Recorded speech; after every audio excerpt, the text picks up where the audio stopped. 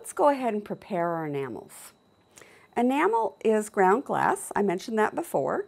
And when they make it, what they do is they smelt it, they put in the chemicals to give it the color. It's different elements depending upon the color. Then they pour it out into sheets, they crush it, grind it, and they put it through a screen. And the screen they put it through is 80 holes per linear inch. It's a mesh, an 80 mesh screen. When you buy enamels, it's going to be called 80 mesh enamel, and that's what that means. It's been through the screen. You get everything that goes through 80 mesh, from the 80 mesh size particles all the way down to the finest dust. And that really fine dust is called fines. That's an actual enameling term. I'm not making that one up. And you need to get the fines out of the enamel before you use it, because it can cause your transparent enamels to be a little bit on the cloudy side. So to make it less cloudy, we're going to get rid of the fines, and we're going to do that through a screening process. We're going to be using a 200 mesh screen. That's 200 holes per linear inch. And we're going to go ahead and press it into this pan, and the pan is going to catch the fines. I will be putting the enamel in here and a quarter to push the enamel through the screen, and then I'll put another pan on top to keep the dust from getting in the air. Try and remember that this is glass dust and you do not want to breathe it. So it's very important that you wear a mask whenever you're screening enamels. Look for a P95 or an N95 mask that has an exhalation valve and has a seal around the nose and mouth. I'm going to go ahead and put mine on now, and then I will screen the enamel.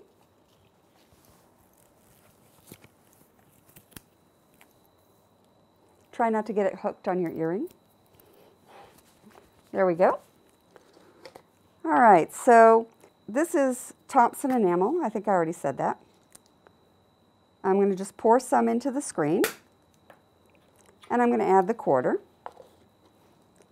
And this doesn't actually take very long, maybe 15 or 20 seconds. The quarter really helps a lot. I turn it from time to time to make sure I'm getting a good screening. Sometimes I go back and forth, sometimes around and around. Mix it up. All right, so I've got that screened.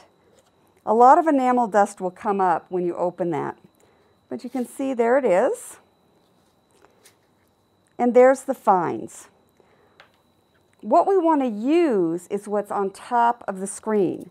This is the part that's going to make the really pretty clear enamel. This is the part that we're going to just throw away. And so I'm just going to throw it in the trash. And then I'm going to take a little cup. Let's see, this was 2435 turquoise. I'll write that on the cup.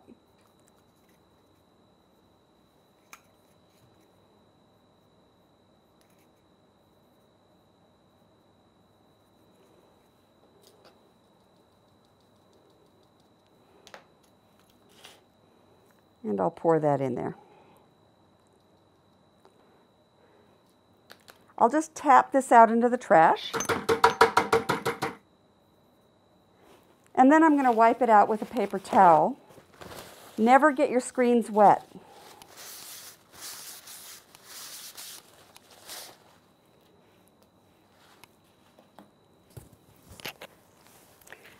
And then I'll just repeat that process for all of the enamels I'm going to use for the project.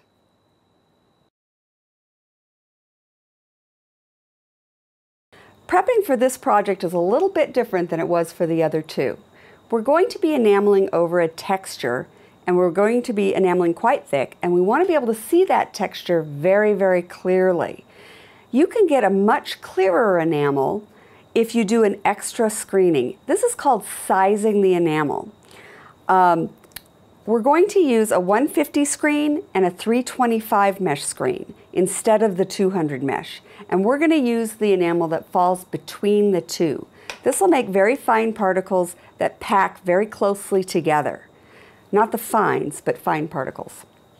So I start out the same way. I'm going to put the larger mesh, the 325. It's kind of counterintuitive. It's 325 holes per linear inch, so they're smaller holes. The bigger the number, the finer the screen. I'm going to put that in, and then I'm going to put a quarter in there. I'm going to put the 150 on top of that, and I'm going to put another quarter on top of that. Let me go ahead and get my little enamel cup ready. This is 2820 pink.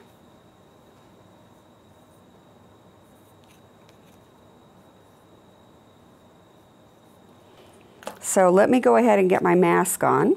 I've already taken out my earrings due to an unfortunate mask incident. I'll let you use your imagination.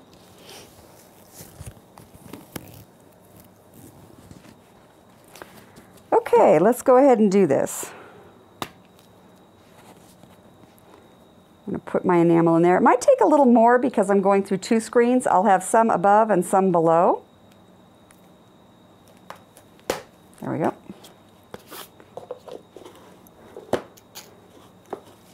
And now I'm shaking it through 2 screens. This makes for the very clearest enamel. We can do a little dance. We'll call it the enamel prep dance.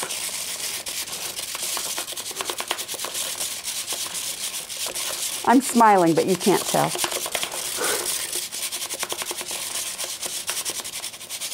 Okay. All right. On the top screen, we have 150 mesh enamel. That is still good enamel, and we want to save that. We don't want to throw it out. And I'm just going to put it back in the vial.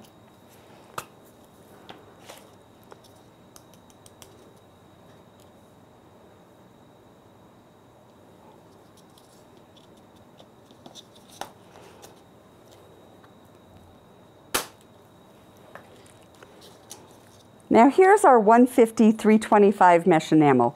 When I say the number like that, it means everything that went through the 150 mesh screen but did not go through the 325 mesh screen. That's the enamel we want to use for this process. I kind of use my fingernails on the lower one and pull with my fingers to pry it out of there. I'm going to go ahead and put this in my cup.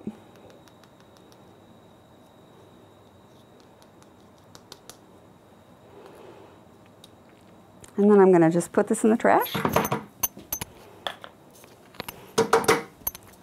going to wipe it out with a dry paper towel so that it's ready for the next one.